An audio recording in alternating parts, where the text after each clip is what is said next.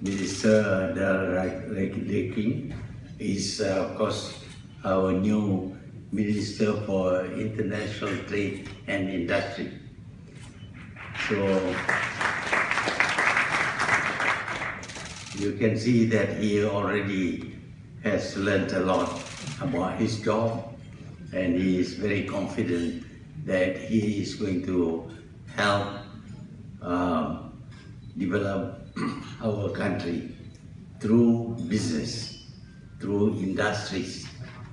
I'm very glad to see so many Malaysians here. Obviously, Malaysians have been busy investing outside perhaps and trading and doing everything you can in order to make money for yourselves, but in the process, of course, benefit the development of Malaysia. You have come to China, you have seen how China has been growing very, very fast. I have not seen a country grow as fast as this. China was behind us before. When we became independent, we were poor, we were third world countries, so was China. Except for its big size, it was a poor country. But the moment they changed the system, you see how rapidly they could grow.